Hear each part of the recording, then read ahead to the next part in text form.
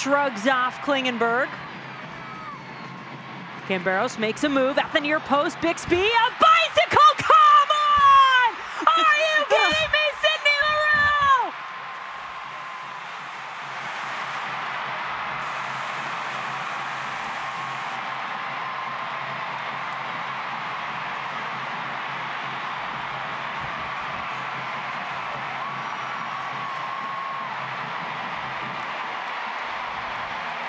Well, everything that he touched turns to gold this afternoon.